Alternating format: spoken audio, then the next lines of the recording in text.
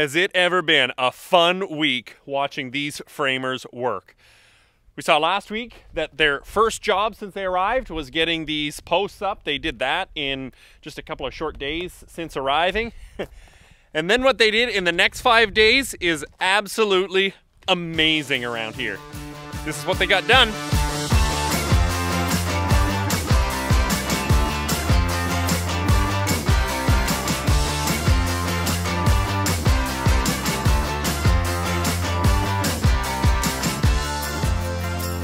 Okay, why don't I take you for a bit of a tour around how things went. So here we've got that milk house. The office is going to be over here. Milk tank's going to sit over there. Little shop. This is kind of that area. So this wall's all nicely framed in. They've got more tidying up to do here, but this at least gets it started. You can see this is going to be the vet room. We're going to hold the medicine stuff in here. And there's going to be a nice window here. You can look out over the barn at the robots. Over here in the office is kind of the same thing. There's 2 windows here. Yes, they're a little bit higher right now, but this whole office floor is actually, there's going to be a couple of steps to get up into the office, so you'll have an even better view out there. So watching them get this up, that was cool.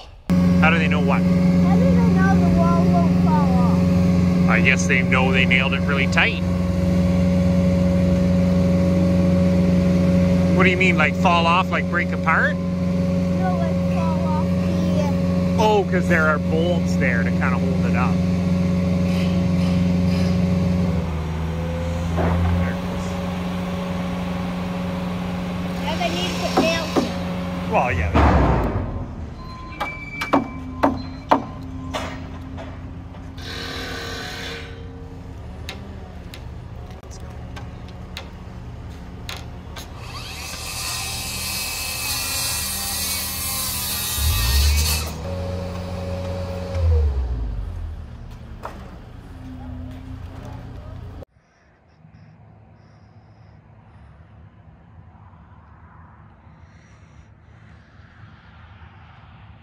Now this looked like an even bigger job. It looked like work. So we've got these big steel posts. We had a few weeks ago, Schoonderwoerd's poured the pads for these, and now these are lagged to those cemented, rebarred, reinforced pads, and they act as big supports. You can see how it's going to come together up there. You can see there's going to be those beams all the way across, and the rafters are going to sit on them. So it certainly looked like a tough enough job, but man, did they ever do a nice job doing them.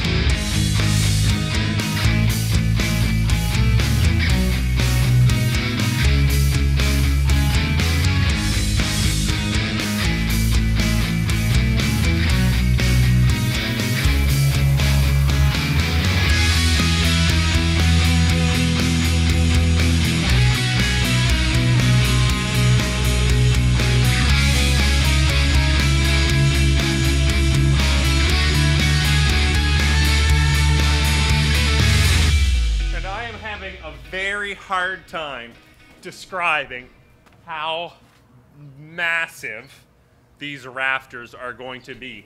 This is just the centerpiece of the rafter. There's ends that go on this. So it's a 3 rafter system just because it's 120 feet wide, the entire barn. So they need 3 sets of rafters to get, and the support and the size of this peak is absolutely amazing. So they've just been working on building these on the ground, obviously in hopes that one of these days a crane is going to arrive and they'll be able to set these on pretty quickly. So here you can see there's the kind of ends of the rafters. So one will go on one side of the barn, one will go on the other, and you've got that massive peak that'll obviously go in the center. And you can see over there, like, it is as tall as, you know, the end of the barn. So basically, you know, that whole peak is going twice as high as we already are, which, I mean, is high, don't get me wrong, but it is going to allow for so much, you know, fresh, clear air to come in, because you know, that's one of the challenges that we'll have to deal with in the barn, that we want to make sure the cows are comfortable, is the reality that in July, by the time you add in, you know, the humidity that hangs in the air here in our part of the world, you know, you're dealing with 40°C days, over 100°F days, and you need a lot of air circulating to be able to keep that fresh air and keep those cows comfortable. So that'll be nice to have. And then here, you can see from the last time we did get that pump in, which is a good thing, because I said last week, we need to get this in before they frame a roof over it. And look at what they did. They immediately framed a roof over it. So good thing they got that done. We were talking that one of the jobs over the next couple of weeks is we're going to tarp this over, heat this up, and that way we can melt this and get that actually lagged in and installed and directed to the pump. So that'll be another nice job done.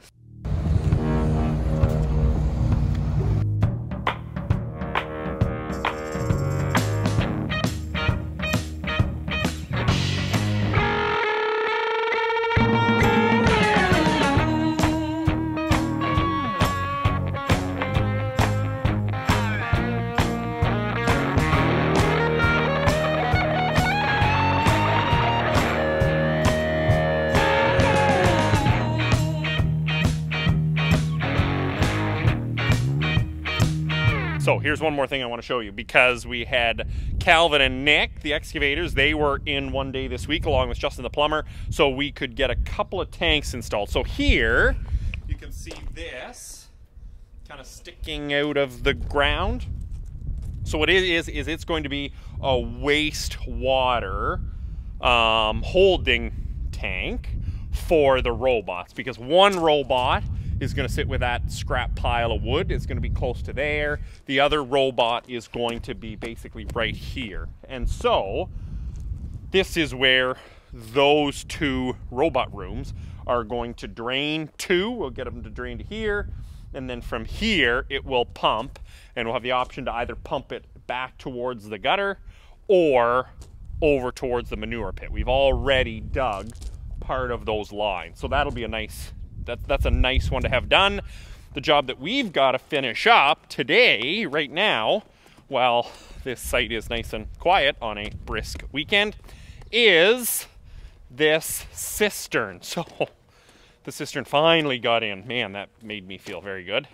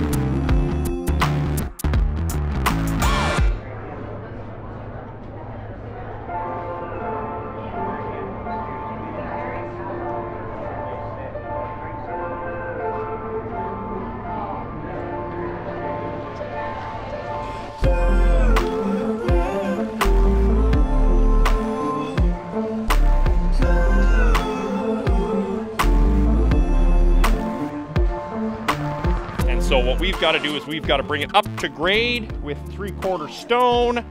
And then 1, it's obviously a safer place for those guys to work. But 2, then it's ready for whenever they want to come and redig a couple of lines, or obviously in the next several weeks, eventually, there's gonna be some concrete in here. So let's get this job done. I will add that if you're ever building a barn, the thing that I always underestimate is the aggregates you need. We have a sand pile, a 3/4 stone pile, a B gravel pile, an A gravel pile, and you just kind of all of a sudden you come use them. All right, and now for the very fun part of driving around everything in hopes that we don't knock anything over. Because when it was wide open and there was nothing in the way, you could drive wherever you wanted. This time we've got to be a little more careful.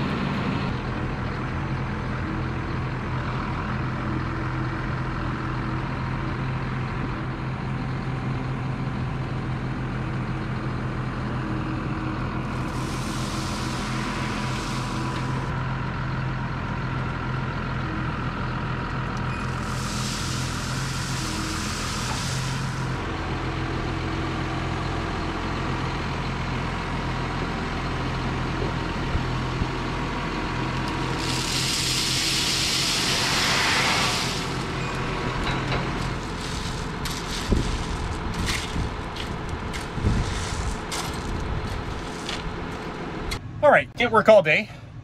It's time to go see how the pond is looking after a few good days of preparation. Pretty nice spot here.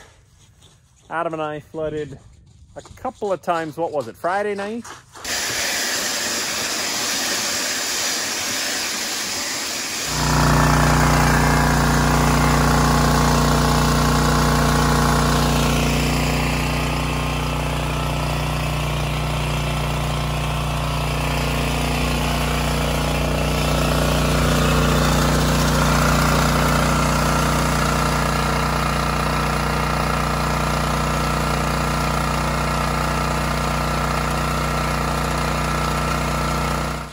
Saturday night, Tyler and Adam flooded again, and we're getting, well, it'll be a good skating afternoon because we definitely have it pretty smooth now. Few bumps, but the good news is it is supposed to be cold for at least the next few weeks. Good for the framers and good for this pond.